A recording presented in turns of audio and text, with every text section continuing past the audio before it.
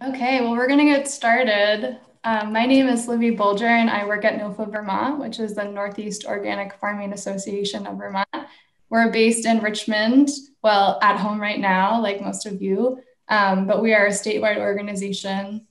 And this is our 11th annual Agricultural Literacy Week, which is pretty awesome. And this is the first year that it's been done in a virtual format, but it also feels really exciting to think about so many folks who are able to join us virtually who wouldn't normally be able to if this was in person at a library. So while we're mourning normalcy, we're also embracing possibility and excited to have you all here with us tonight.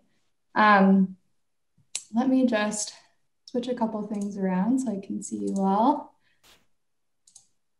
So like I said, this is the 11th annual event of ours, and Ag Literacy Week is a project of NOFA Vermont, the Vermont Department of Libraries, and the Vermont Agency of Ag, Food and Markets. And this year, our theme focuses on community resilience. And while there are a lot of ways to set up a Zoom meeting, probably neater, more condensed ways to do so, I wanted to set it up in this way where we could all see each other, because I feel like when we think about community resilience, we think about our neighbors and folks that we see at the grocery store or on our dog walks every morning. And when we think about the change that we want to see in the world, that we want to create in the way that we move through the world, it's really with each other and in community. And so if folks could just pop on their cameras for a minute and you can scroll through and see who else is here, I think that really I just like to call that out and center that, because without you all, this would just be me and Jesse hanging out cooking. So really glad to have you all here. Thanks for making space to come out during a dark and hard, challenging time. And I would also just like to lift up the idea of this time together being a break from the reality of right now, which is really challenging and continues to be, and just wanting to take care of ourselves this evening. If folks need to step away or they need to turn their cameras off or go grab dinner for their families, like do yourself and be you tonight. It's dinner time. So if you're having a plate of food, that's great. Definitely don't shy away from that. And yeah, just wanting to make sure that we're humans while we engage together tonight. So what is NOFA? Some folks might be wondering. NOFA is the Northeast Organic Farming Association of Vermont, one of those really fun, long acronyms. And we are a statewide organization, like I mentioned. We're also a membership organization made up of over 1,100 farmers, gardeners, homesteaders, and good food enthusiasts like yourself. Our membership helps us to stay relevant to what folks are needing on the ground, from farmers to consumers, people who run farmers markets, folks who are shopping, indulging the local food system and engaging with us. So we really pride ourselves in doing a lot of different varieties of things, and that helps us engage with a lot of different folks. So we hope that this isn't the last time that we have engagement with you, and that you're able to kind of join on the NOFA bandwagon if you're not already on. And it seems like there's a lot of new folks joining tonight who I haven't seen before. So that's really exciting. Thanks for coming out. I would also just like to talk a little bit about our mission. The Northeast Organic Farming Association of Vermont promotes organic practices to build an ecologically viable, ecologically sound, and socially just Vermont agricultural system that benefits all living things. So when we're thinking about that trifecta is really key to success for us in the state, and making sure that all those pieces are supported in our work. And a few of our programs include working with farmers, offering technical assistance, writing business plans, launching farms, helping with transition plans. It also involves education and engagement, like what we're doing tonight, but also our annual winter conference, on-farm workshops that we host, cooking delicious pizza with our wood-fired pizza oven that travels around the state, and also engaging with our membership. We also work on policy and advocacy to make our voices heard at the State House, advocating for farmers and consumers and the environment. And we also believe that food access, all of this amazing local food that's grown in Vermont, should be accessible for everybody. And so we work through those means through the community food access programs that we run, and some of those look like subsidized CSAs for limited income Vermonters and seniors especially, folks who are using their EBT or their food stamp card when they go to the farmer's market for double coupons and matching programs at farm stands. And so really just widening the table and letting people into what we're up to and knowing that this movement is better with everybody on board. So in thinking about that, Ag Literacy Week is very much that in a nutshell, right? It's about being agriculturally literate and what that means. And so I'm going to share my screen and show a short video that one of our staff members, Greg Stevens, put together that introduces the ag literacy theme before we head into Jesse's workshop tonight. So I'm going to share my screen real quick.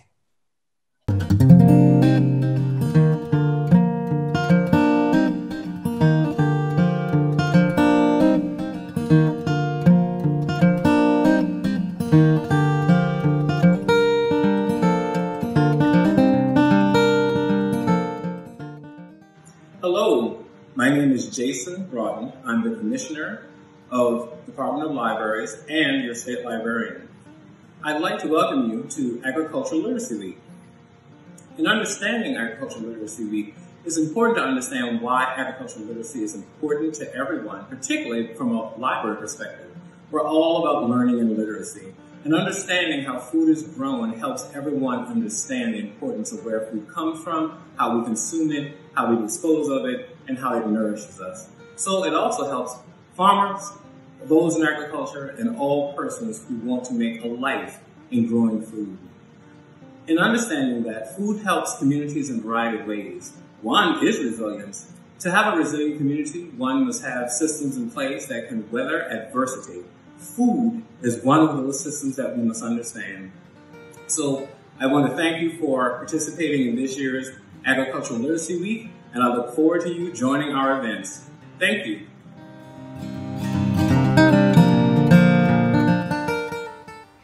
Hi, my name is Grace Odell, and I'm the Executive Director of NOFA Vermont.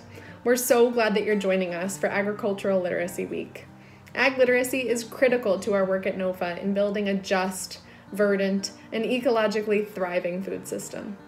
Everyone needs to understand how food is grown, how it gets from the field onto your plate, all the people along the way who support that process. Understanding the how of how our food system works is so critical to transforming the food system we have to the food system we need.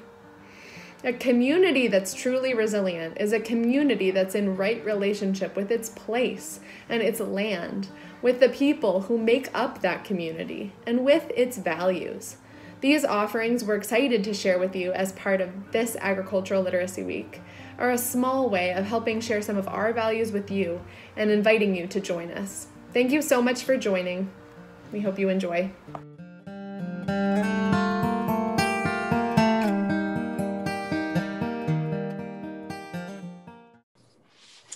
Great, thanks for listening and helping with the audio, everybody.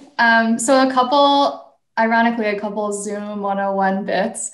I'm gonna keep everybody muted. If you have questions for Jesse during the presentation, you can put them into the chat box, and I will be reading those out to him as they come up. And then we'll hopefully hold like 10 or so minutes at the end for additional questions. So with that, I will pass it off to Jesse Allaire. Thanks so much. My turn. Hello, everyone. Welcome to my home kitchen in Burlington, Vermont. Thank you for joining me. I've got to say this is probably my largest audience to date, so bear with me if I'm a little nervous. So a little bit about myself. I am the executive chef at Sweetwater's, Vermont. I've been the executive chef there for a little over 3 years. I've been cooking 10 years professionally, and kind of where I've been the last couple of years of my culinary career is focusing on indigenous foods, and more specifically Abenaki foods, and what were our cultivars, you know, wild game, fish, also wild edibles. So that's kind of been my journey. I'm no way an expert on Abenaki foods. All I do know is how to put food together, make them taste good. So a lot of what I've been doing lately is research and development, kind of what certain flavor profile squash hold, corn, beans, etc., and how to put those together in a contemporary way. And also, I'm a citizen of Missisquoi, Abenaki, and Swanton, Vermont. My Abenaki lineage comes from my father and my grandfather's side, going back and forth between Vermont and Canada. So, yeah. I'm sorry I didn't have an ingredient list earlier for those who wanted to cook with me, but I thought this would be easier. So what we're going to do today is a Three Sisters stew, the Three Sisters being corn, beans, and squash. The corn came from All Souls Tortilla here in Burlington, Vermont. It is not an Abenaki variety. It's a Midwestern variety, but I do have Callus Flint corn that I got from Carrie Wood, who is Abenaki. She grew it. We're going to do a hot water cornbread with that. I've got East Montpelier squash, which is an Abenaki variety, and Jacob's cattle bean, which is a Wabanaki variety. So that was grown from here to Maine, New Brunswick. So yeah, we're gonna get started. So what I did last night, take you with me. I made a veg stock. This is made with carrots, onions, celery. I threw potatoes and some Algonquin squash in there just to kind of give it some body and thicken it up so that the stew is nice and rich. I pre-cooked the Jacob's cattle beans and I pre-cooked the hominy just so that we weren't here for 5 hours. But give you a little bit of what I'm doing here. This is what the East Montpelier squash looks like. One half of it. The inside is beautiful, almost kind of like butternut.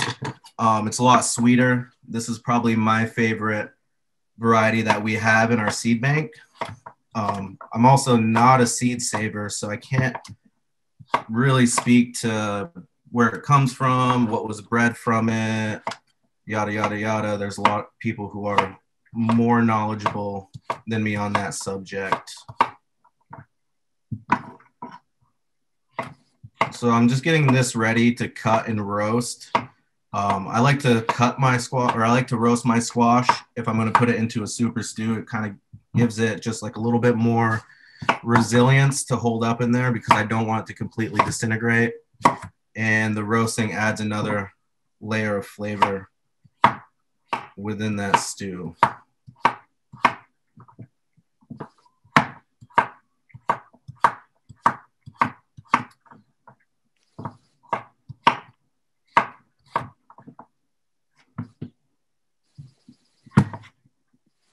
And feel free to ask any questions that you'd like. Probably help me with my dialogue.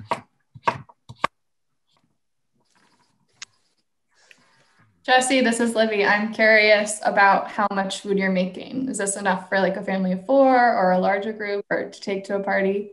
I'd probably say a hungry family of 4. You could probably stretch it out till 6. Probably 6 people. Depends how much you eat.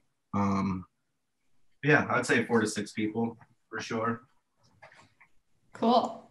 And yes, Lena, that's the squash that he's cutting. Some folks are asking about where they could find a squash like this or a variety that's similar in taste, perhaps. Blue Hubbard, you can get Blue Hubbard. I want to say Blue Hubbard came from this, but I'm not 100% certain. This being an Abenaki variety, this is a rather rare breed. We have this in our seed bank and it's not readily available to those outside of the tribe. But I would say Blue Hubbard or Butternut would be a good substitute. Cool. And when you talk about the seed bank, can you share more about what that is? So each of the 4 bands in Vermont have people that grow and continue to save those seeds for next year. I know Amy Rose Foyle is in the audience. She's, I think, out in Virginia. She's Abenaki as well. She does a lot with seed saving. Fred Wiseman has built up our catalog with the help of a lot of other people. But yeah, it's basically just getting the seeds back to the tribe and holding them back in the tribe. And that's happening all across native country today too. So what I'm going to do now is, I don't have sunflower seed oil. I would be using that, but I'm going to use avocado oil. Granulated maple sugar. I like to use this in cooking a lot versus maple syrup. Add some nice texture when it caramelizes. And I think it has a more concentrated flavor. A little cured sumac. So you just pick sumac berries off a tree, keep them whole, pack them in salt, and then rub them off. Then some kosher. And is the skin still on the squash, or did you peel it off? No, I did peel that off. I've actually never peeled the East Montpelier squash. I've always roasted it whole. It's probably my favorite way, right in the charcoal. So that was new. I wasn't sure how thick the skin would be. And it came off with a peeler. Algonquin squash or Penobscot pumpkin, I needed to take mine off with a knife. So different squash has different thicknesses on the skin. So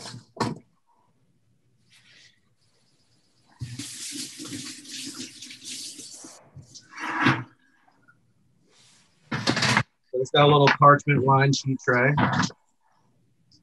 I'm gonna lay out my squash evenly.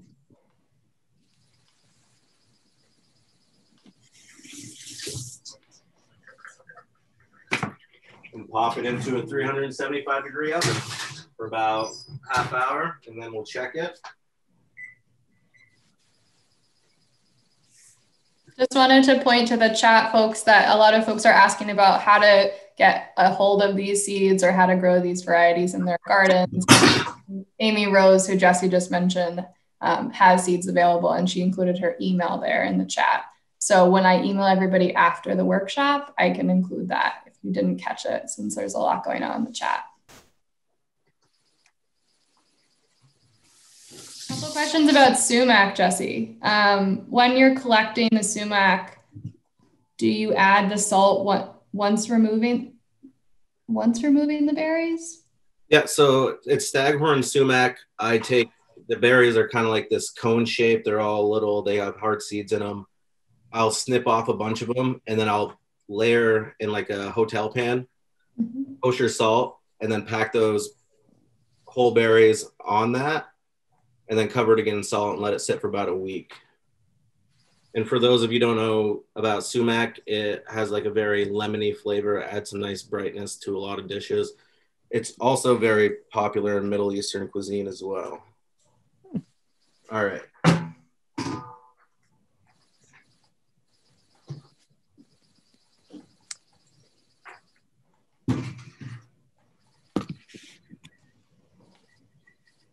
So Jesse, quick question about the preparation. Sorry, this is Jeanette, Department of Libraries. A quick question about the preparation of the squash. I assume you're peeling and cutting it in cubes so that it will be more firm rather than cut it in half and just roast it in the oven in halves unpeeled. Is that why you're doing it that way?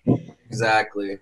Okay. Because it's going into the Three Sisters stew, I want the beans to hold their shape and be noticeable. I want the hominy to hold its shape, be noticeable, and same thing with the squash. So roasting it and giving it that little extra layer of caramelization on the individual pieces instead of just roasting it until it's like a mashed consistency will help everything hold together. Great. Thank you. Jesse, when is the time that you would be looking for sumac for harvesting? Is that now? I usually pick it late July, early August before heavy rains come in, and the flavor will deplete the later the heavy rains go. You could still pick it today and the flavor would be there. It just wouldn't be as vibrant as that late summer season.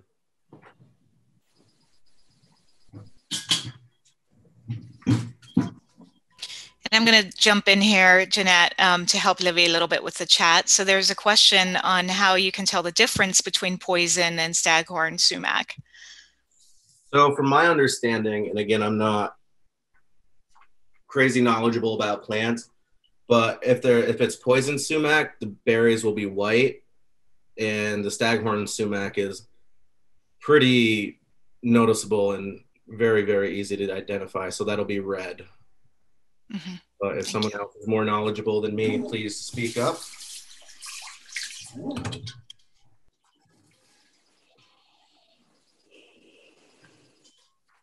One more sumac question. This is a hot topic. Someone's found that there's like little hairs on the sumac. Is there a special way that you get rid of those so that they're edible and easy to use in a recipe? So the hairs are what you actually want. The inside is a very hard seed, and that's what you're going to discard. Once I cure the sumac, I usually take a fine mesh sieve and then just rub that like crazy, and the seeds will stay on top of the sieve and the hairs will fall down.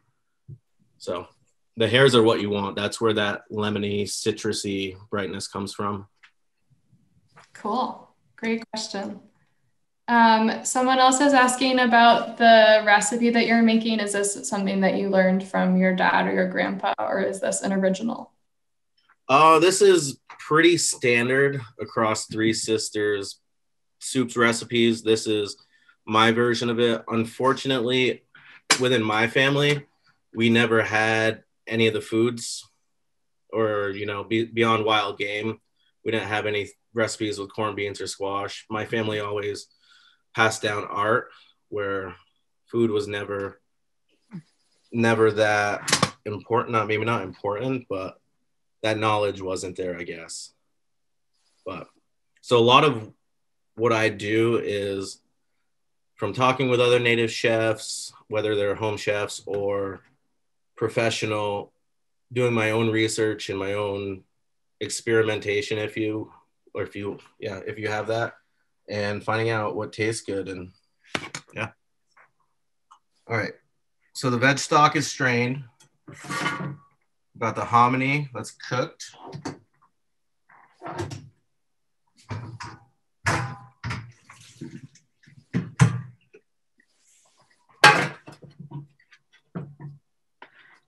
That'll go in. And again, this is a stew, not a soup. So it's going to be very thick, very hearty.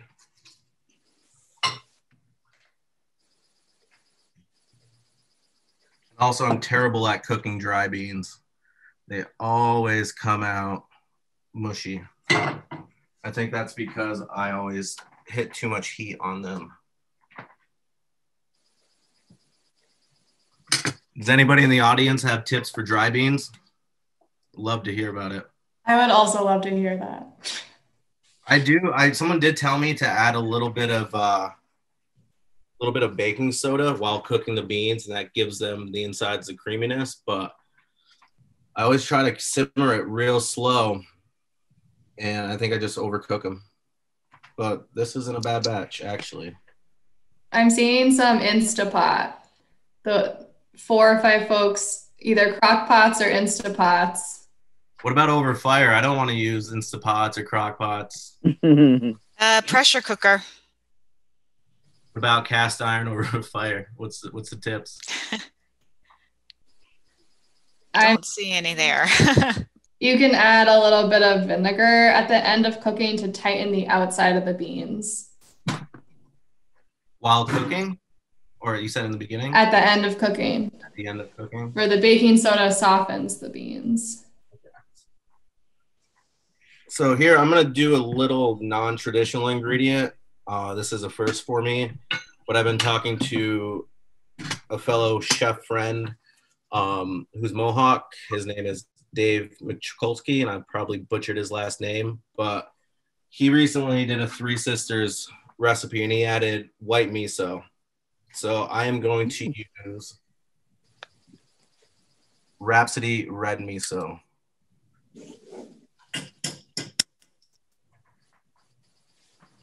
And he just said that. Is there any reasoning behind that? I asked him, and he said it just adds this layer of complexity in the flavor that people just go crazy for. And it kind of brings through some of these umami flavors that you don't get all the time. Mm-hmm. Yeah, I'm going to try it out. Nice. There's a lot of good bean energy going on in the chat that I'll share with you after this, Jesse. Someone is asking about where they can find hominy. Did you say All Souls? Yeah, All Souls right in Burlington. They do a really good job. You can also grow the beans and nixtamalize it yourself as well if you're frisky.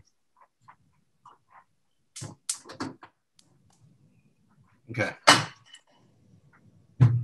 So to go with our stew, whenever I cook any kind of stew, I always want some kind of bread. So we're going to do a hot water cornbread. So what we're going to do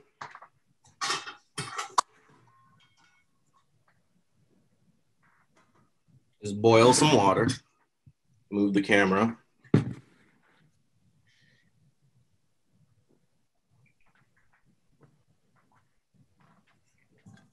This is some cornmeal that I fresh ground this morning from Callus Flint corn, which smells amazing. And this will make probably enough for 6, 7, 8 nice size pieces of cornbread. It's about a cup. Add some salt. Some maple sugar again. You can omit the maple sugar if you don't want a sweet cornbread. Did you grind the flour at home? I actually did it at work in a Vitamix. Nice. Just did it in small batches and sifted it. Cool. Into the flour. And folks are asking for recipes, so. For recipes? Yeah. Are you winging it? I always wing it. I Yep. am a terrible chef in that regards. I don't write down recipes, but it was about a cup of dry beans, Jacob's cattle beans. You can get those at any Hannaford's around here. About a cup of hominy. That was 1/2. That was probably like 2 cups of squash. And the veg stock, you can either make that or buy that, whichever you'd like. I always tend to try to make it if I can, if I have everything on hand, but box stuff works. And so for the cornbread, it's about a cup. Just liberally season it with the salt and the maple sugar.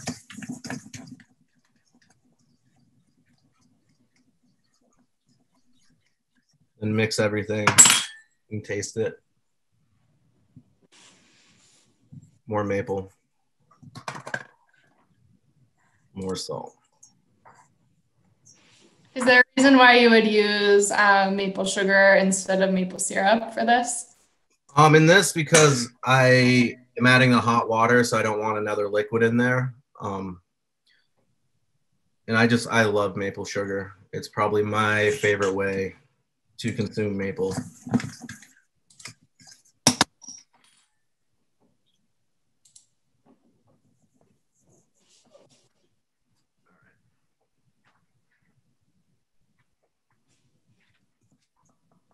So then we'll just wait for that water to boil. It shouldn't be long now.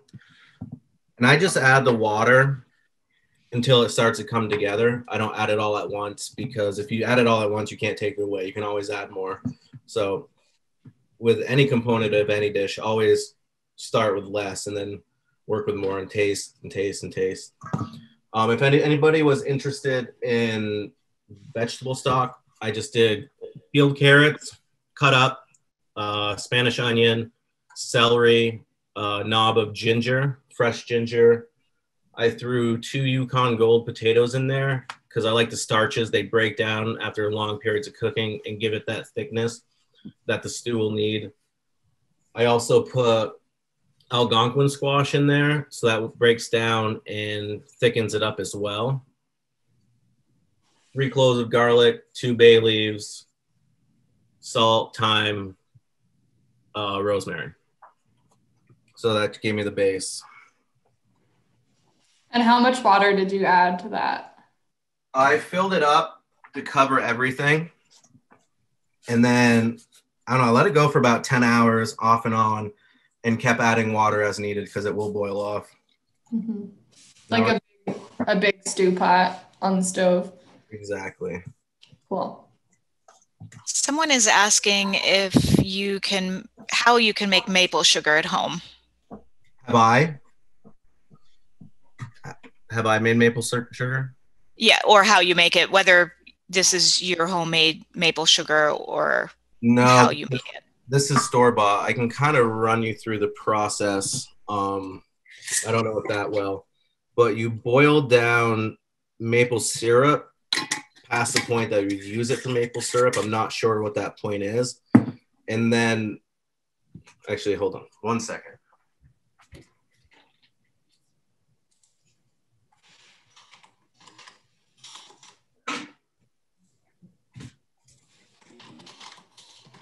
So then once the maple syrup is the consistency that you want, you wouldn't use a bowl like this. It would usually be a longer trowel, but this is a granulating paddle that I made. And from what I think you do is you just move it back and forth.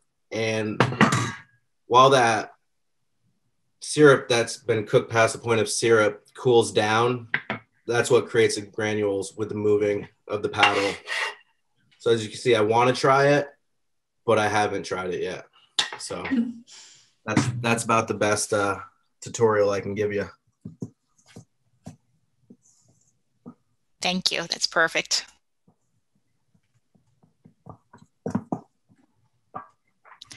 Folks, I also want to just give you a little tip. If you'd like to see more of Jesse, you can also mouse over the top right corner of your screen where it says speaker view, and you can make whomever is speaking larger, mostly Jesse, and you can kind of toggle between the two modes. And so what I just did with the cornbread is not a necessary step, but it's something I like to do, is I throw a little duck fat in there. And I do that after the hot water's been in there. It just adds like that kind of like butter and biscuits almost. But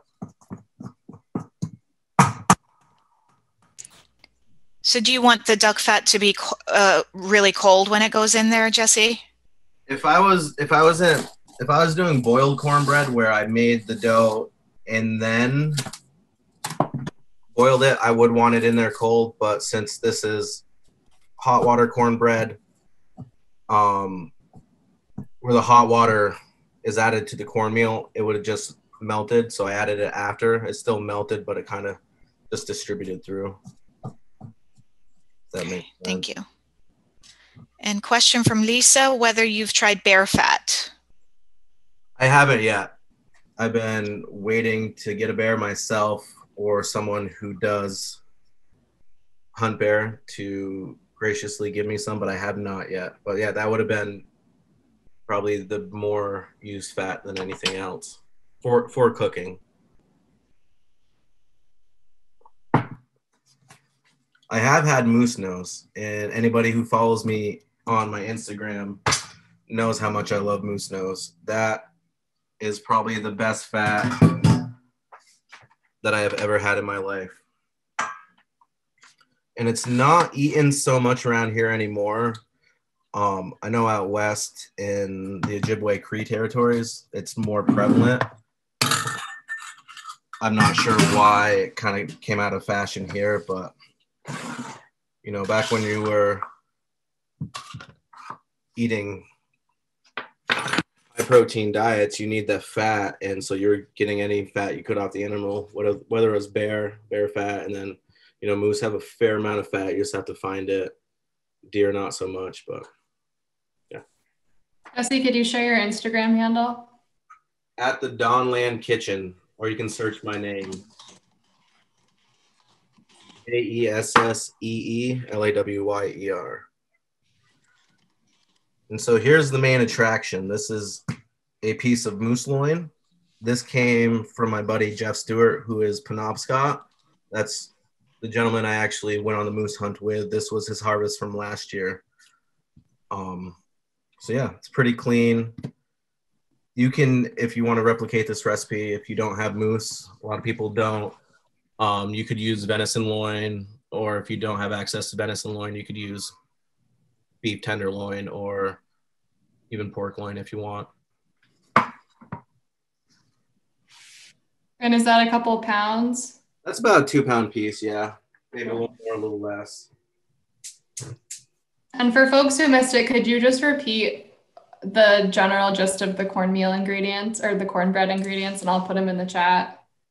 It was about a cup of cornmeal, boil a bunch of water, add it liberally, salt, maple syrup or maple sugar, and that was it, and duck fat.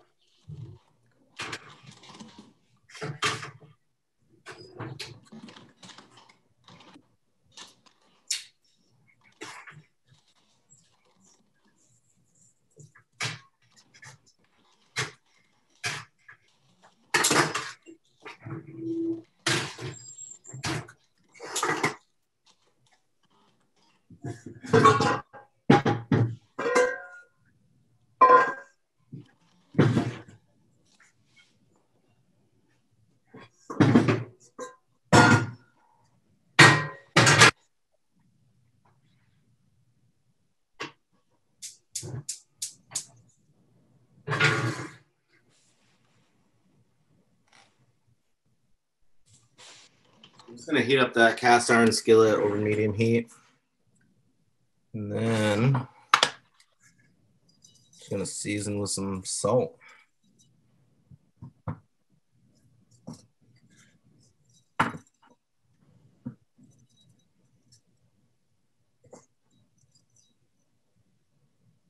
The beautiful thing about wild game is you do get nice wild hairs on your pizza as well.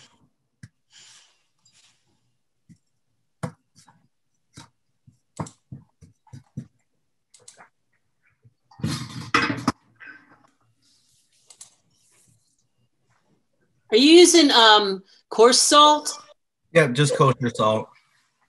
You can use sea salt. I mean, you could use iodized salt if you want. But every professional kitchen uses kosher salt. Can't tell you why, but it's delicious.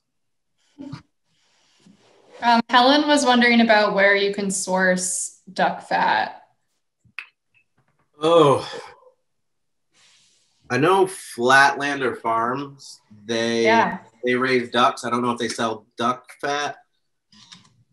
I have, through work, access to almost any ingredient I want. So maybe some of these obscure ingredients like duck fat where some people aren't familiar with, I don't know how to get it. Because even for myself in my kitchen, I will get a lot of stuff through work. It sounds like Market 32 has it. You could also, seek out Flatlander Farm in Starksboro. We also have amazing duck eggs. They do. City Market used to carry duck eggs. I tried the other day to find them and they didn't have any, unfortunately. All right. So now we're going to sear our moose once this pan is hot.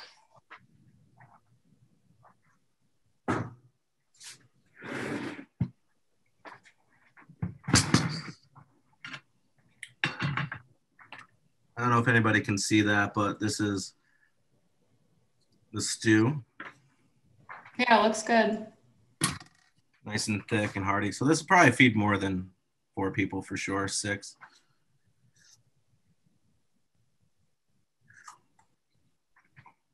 And that miso was a nice touch.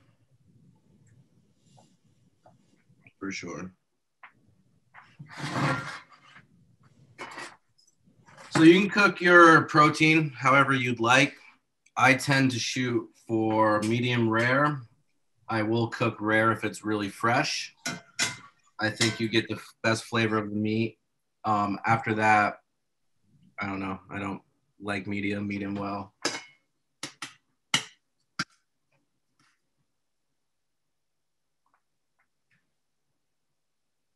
So we do want our pan really hot for this. We want a nice sear, nice char on the outside for when we roast it. It just makes the meat that much tastier.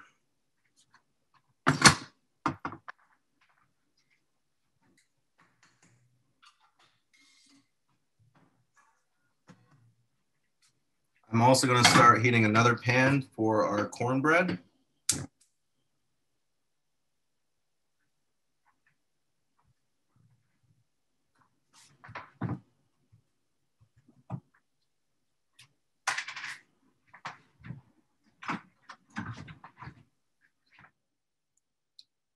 And add a nice healthy portion of duck fat. Any cooking oil is really fine with this. I would use probably vegetable oil if you didn't have it, or Crisco. Just any temp that holds heat and doesn't burn. Butter would tend to burn.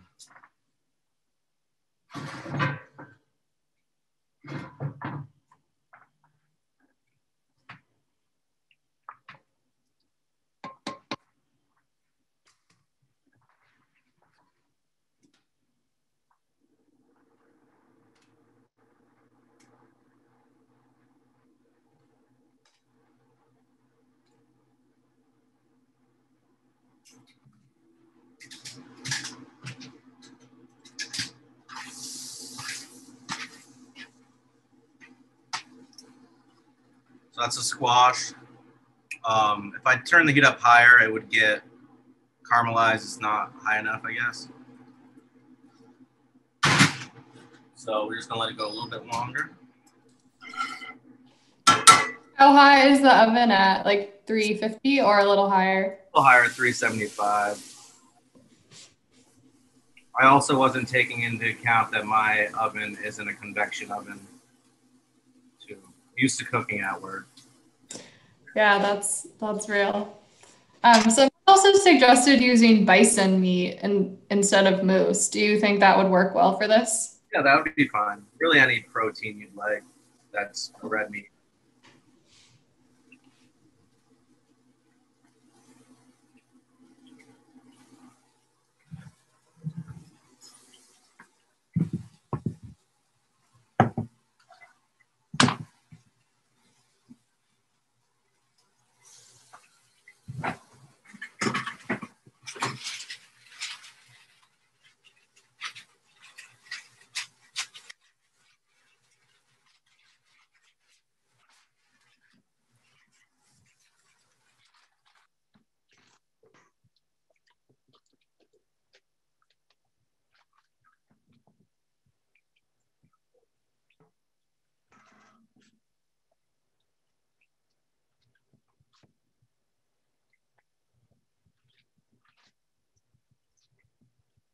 I'm just forming this. You can form it into smaller pieces.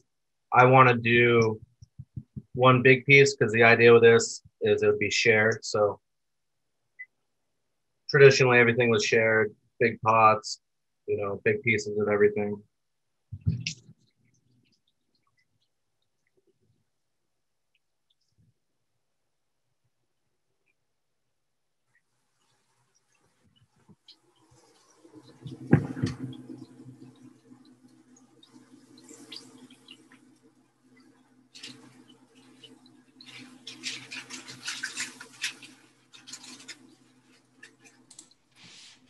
For this shared version, how thick is that about? Like a half an inch. So folks are asking if they could be able to watch this video later or share it with folks, and we are recording it and we will share it out probably later in December with folks who registered, so you can share it out with other people. That did not work out how I wanted it. It is a little loose. I'd probably do less butter or less water. It's not as pretty. Jesse, can you talk about the what the ideal resting time is for the dough? I would say usually like a half hour. I would usually rest it for a little. And room temperature? Yeah, room temperature. Let that okay. heat that cornmeal. Let that residual heat with the cornmeal take all that liquid in.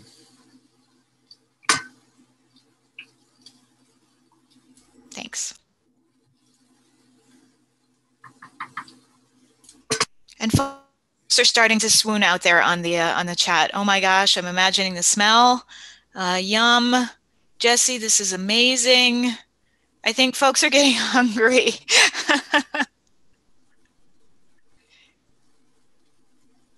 And the question, how much water in the pan? At least I think,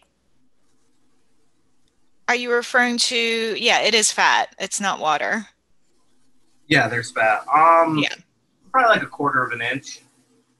Whatever size dough you make, probably half that.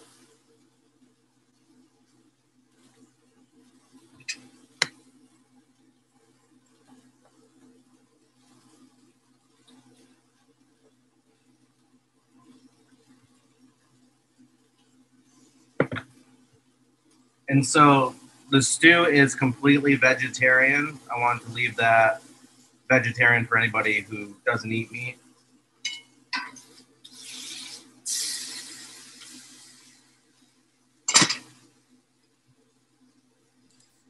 Jesse, I'm curious if you could share a little bit about like how you came to cook.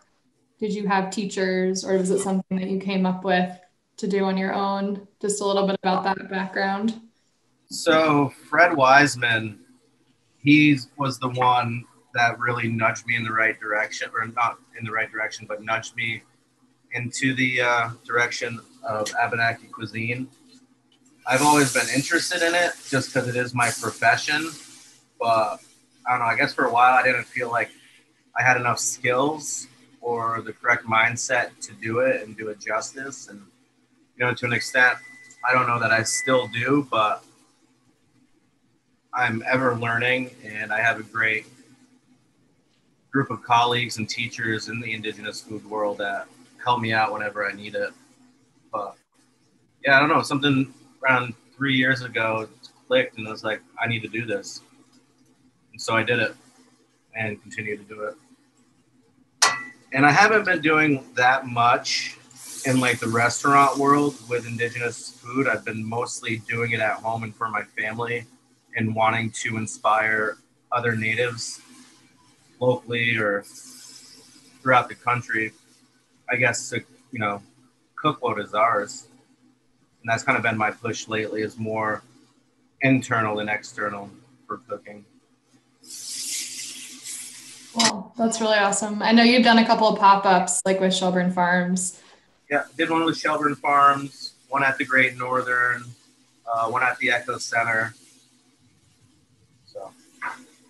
So now that this is seared on all sides, I'm going to drop the temperature to 350 and pop it in the oven.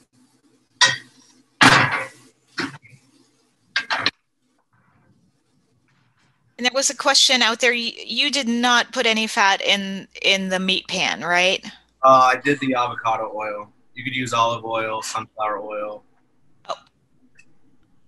Okay. But yeah, there was fat in the pan. Okay. And then we have a few more questions. Good plant-based duck fat substitute, question mark. Couldn't tell you. I am not very versed in plant-based diets. Yeah, so if folks out there have any vegetarian options, Crisco was one. I don't know about Crisco. And then Indigo, who's 8, wants to know, how hot does the cornbread need to be? Internal temperature or the pan? Let's see if Indigo can clarify.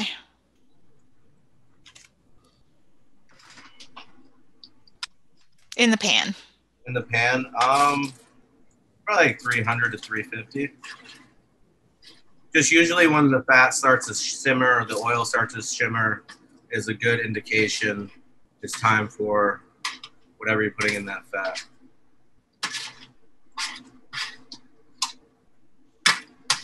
So now I'm going to add the squash and let those flavors mingle. So everything doesn't come out perfect. My cornbread did not come out perfect, so I don't feel bad.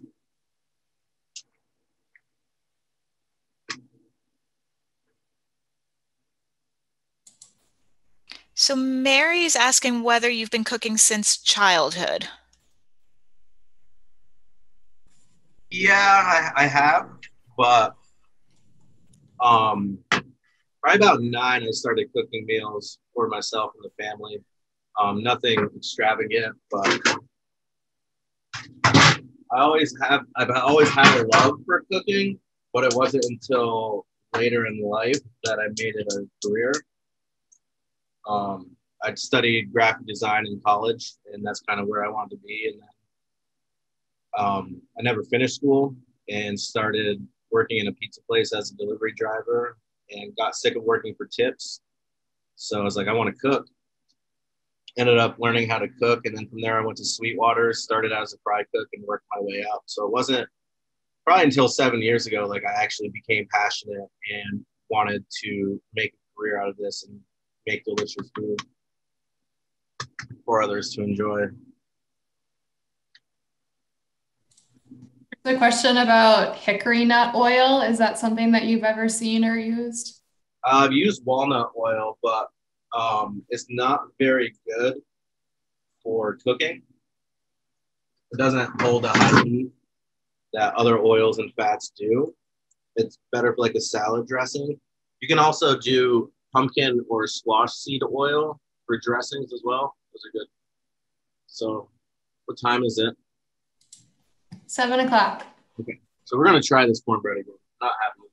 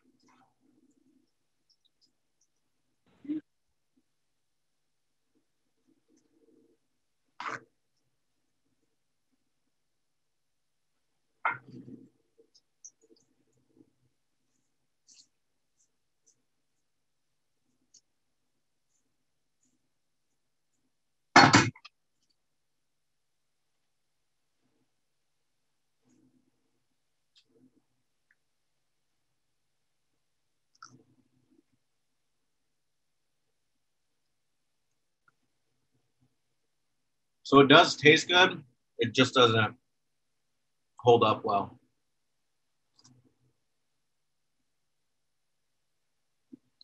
What's the flavor like for those of us who aren't eating it? Wild duck fat. The corn flour is delicious. Very crunchy, soft inside. Just a hint of the maple. Nice. And what would be another way to cook that? Like, would you bake it or would you prefer to cook it over a fire, like in a cast iron? What are some other ways that you could cook it? If you just want to mix water and cornmeal together to make the dough without boiling the water first, you can bake it or you can boil it after. So create your cornbread shape and just boil it in hot water for about half hour, 40 minutes. And that'll give a softer bread. It still won't have like that bite as gluten breads, but it'll be a softer bite than this one for sure. Nice.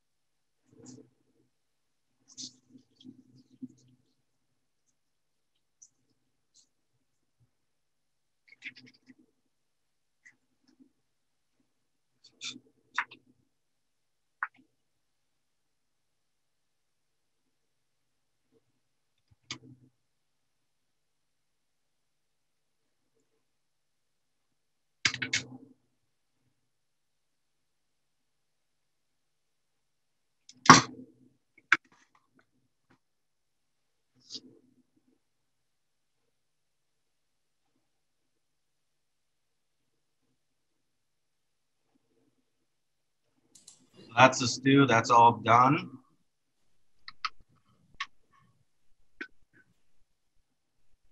Jesse, in the beginning, you mentioned a little bit about wild harvested foods. Could you talk about a couple of those that you might use in your cooking? Yeah.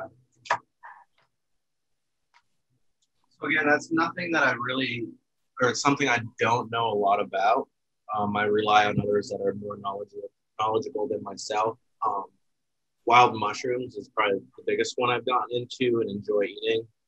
Myself, I haven't gone out and picked them, but sumac, wood sorrel is a good one I like to use. I just discovered elderberries this year for the first year. You know, any number of berries, strawberries, blueberries, blackberries, raspberries. That's kind of in my wheelhouse. Nice. And what kind of mushrooms are you into? So I've been eating a lot of chicken of the woods. Nice, yeah. I eat morels when I can get a hold of them.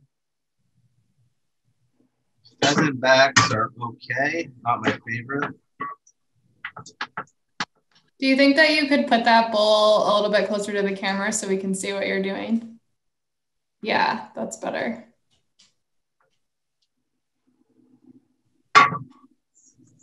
So this one I'm going very light on the water so I get the consistency I want. So this is cornbread take 2. This is cornbread take 2. I didn't eat my own words and I didn't add a little bit at the time. A little bit at a time.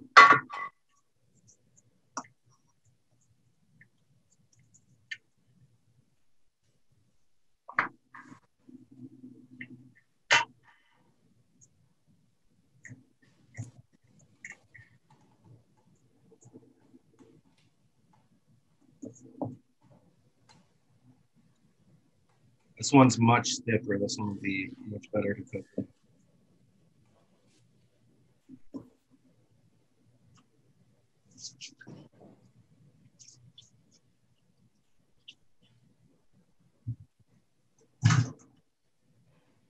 There's a question about ramps because there are obviously so many around here, and what you're doing with those.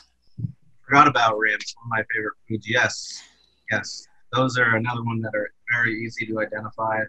There is one lookalike that I think there are more cases of people getting sick on them this year. I think with everybody locked down from COVID, a lot more people wanted to get out and learn new things. But I do love ramps. There's no flavor that can compare to them. And for folks that ramps are new to, it's essentially a wild leek or a wild onion and has a super pungent garlic onion flavor. They're really amazing as basically to start any dish, but also pickled. Charred on the grill as well. Nice, yeah.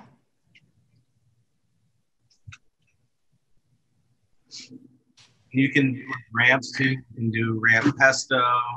You can make ramp oil, ramp compound butter. The possibilities are really endless. Anything you can use onions for, ramps can do it better.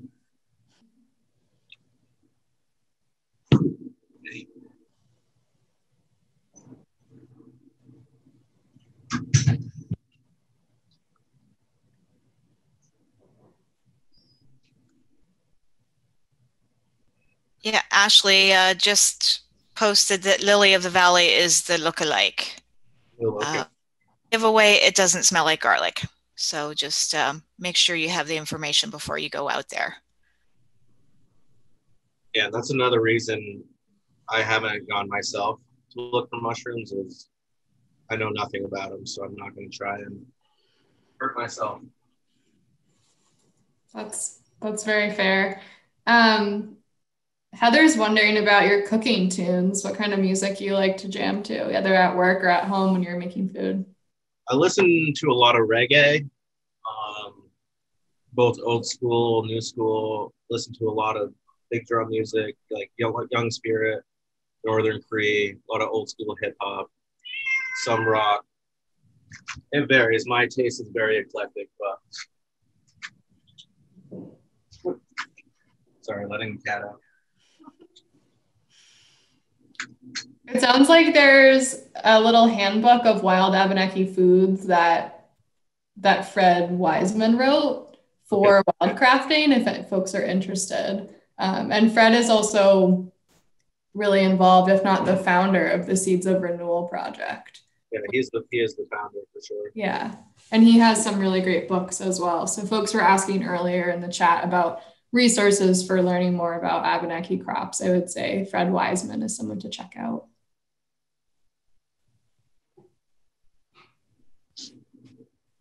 And we'll humor Helen here. She really wants to know about your cat and what the cat's name is. So the cat's name is Loca. It's actually not my cat. It's my kids and their mother's cat. I'm just fostering it for the time being. Thanks. She might be somewhere around here. But she is a cool cat. She's a killer. She'll bring me stuff and leave it on my porch. Nothing I can use, but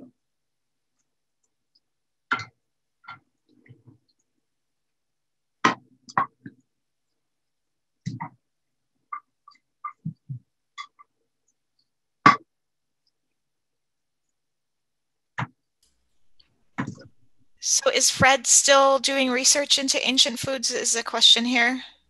Do we know? I believe so. I haven't talked to him for a couple months, but I did harvest some beans with him, I want to say at the beginning of September, so I would assume he is. I think he's kind of stepping away and letting the rest of the people take care of it, though.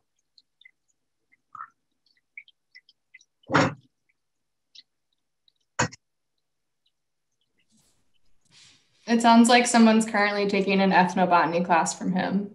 I'm also going to drop into the chat a little bit more about the Seeds of Renewal project and Alnabaiwi, if folks are interested to learn more. And that's a good point too, because what I'm doing with the cuisine is only one part of the process. You know, the seeds being our relatives and us being stewards of the seeds, and them taking care of us as much as we take care of them. It's very important that the greater community at large is putting these back with the ceremony, back into the agricultural calendar, and making it our own again, since we have the seeds, you know, making it part of our everyday life again.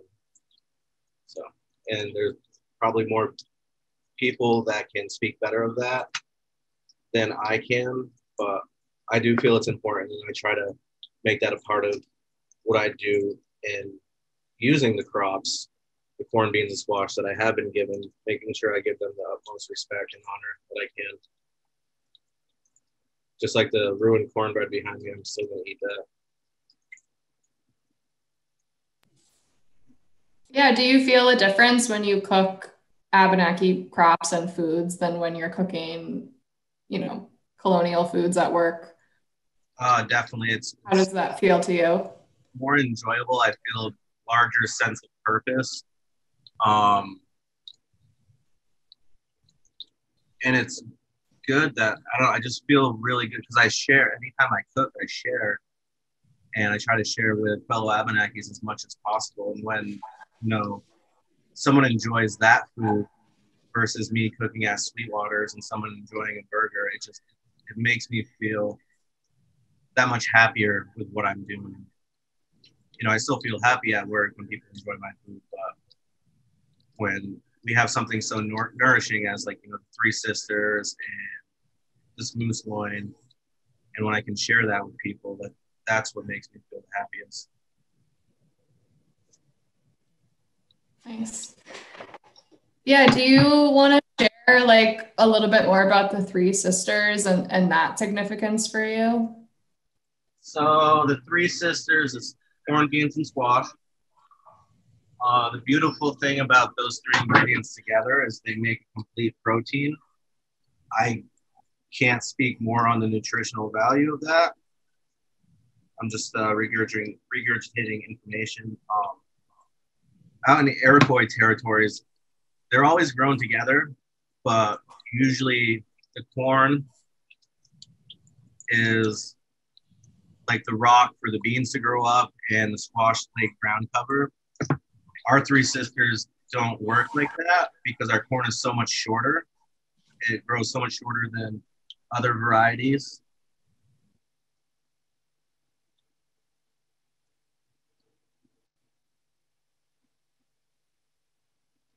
All right, I'm just temping the mousse right now. We're about 129.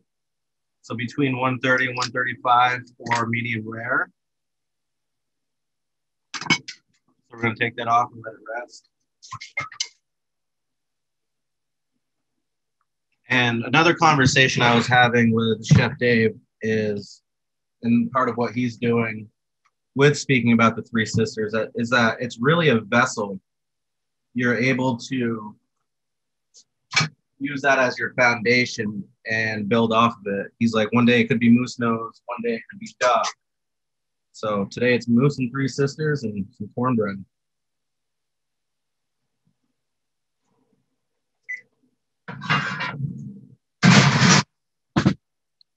So we're probably going to cut into this rather quickly because I think we're running out of time. But usually I would let this rest for 15 to 20 minutes, let those juices redistribute into the meat. So that way, once you cut it, it doesn't just leak all over.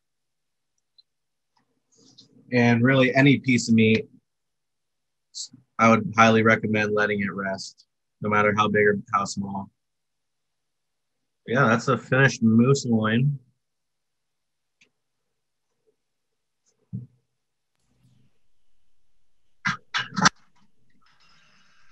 So for those of you who aren't watching the chat, there will be a piece in Edible Vermont on featuring Jesse. And let me see, when is that? Oh, and Fred, of course. And that should hit the stands this weekend. And I think it's widely available. I've seen it at the co-op and in other places. And Marie posted a link to the current edition as well. So a heads up on that.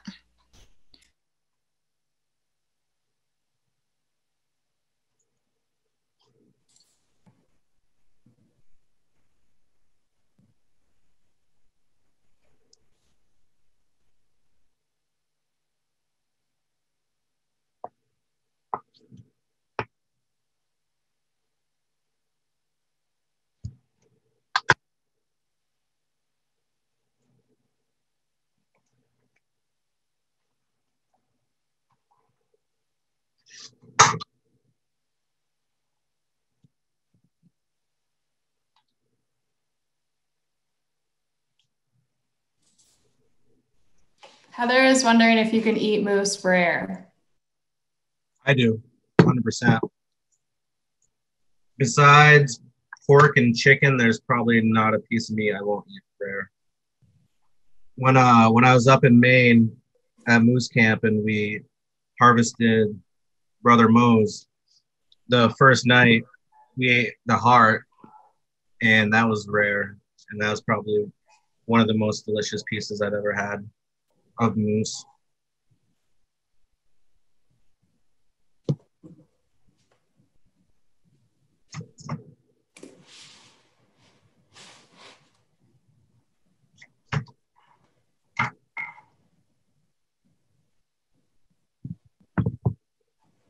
Yum.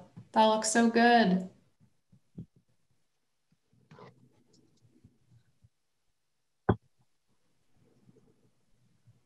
And there you have it. Three Sisters stew, roasted moose loin, and half-baked cornbread. Awesome. So we have about 10 more minutes. That was amazingly on time, Jesse. I amaze myself. So if folks have other questions for Jesse to answer before we hop off, please put them in the chat. Do you have any tips for keeping the meat warm but not cooking it further while it's resting? It'll drop in temperature a little bit, but I don't know. You also don't want meat like extremely hot when you eat it, so it's not going to drop a significant amount where it still won't be warm. But I definitely want to put it in the fridge. Just leave it out at room temperature. I do 15 to 20 minutes, but you can do shorter time, 10.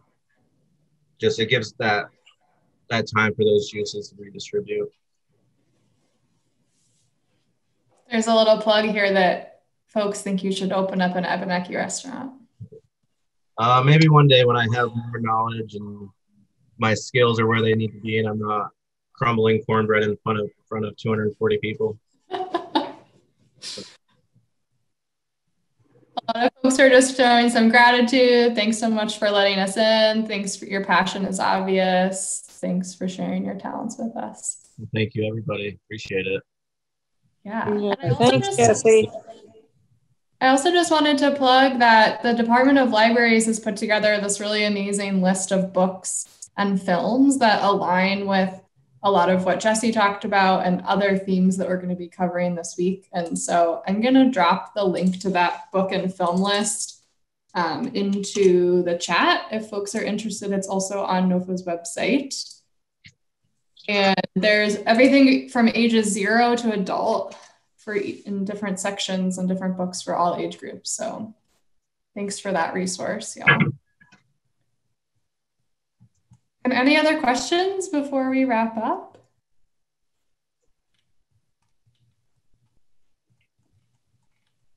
And feel free, if you do follow me on Instagram, to reach out.